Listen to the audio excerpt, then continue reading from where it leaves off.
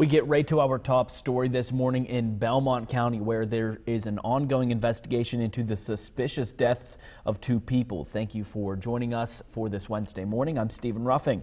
The incident on Trails End Drive was called at first a fatal fire. Officials tell us there was indeed a blaze in an upstairs bedroom. However, questions remain about the actual cause of death of the couple inside. Now rumors are swirling about their identity and whether this was a cover-up.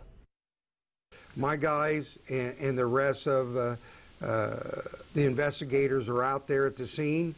Once they're done and completed, and my guys will report back to me, and we'll have more details. Right now it's too early, especially for the family and stuff like that, to give any details what happened and what went on, but we will later on.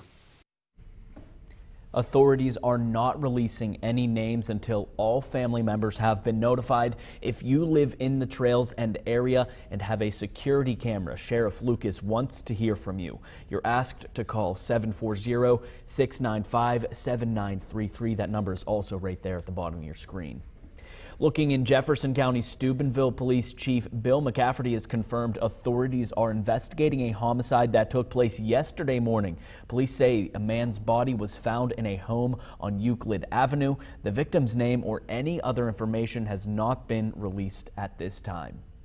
A 21-year-old man has been charged with attempted murder in Wheeling. Police say Daniel Isaac Eugene Wines turned himself in early yesterday morning. This was in connection to Wednesday's shooting on 29th Street. The incident took place around the parking lot of Duggar's Market. A victim was taken to Wheeling Hospital, where he remains in stable condition. Make sure you stay with 7 News and WTRF.com for updates.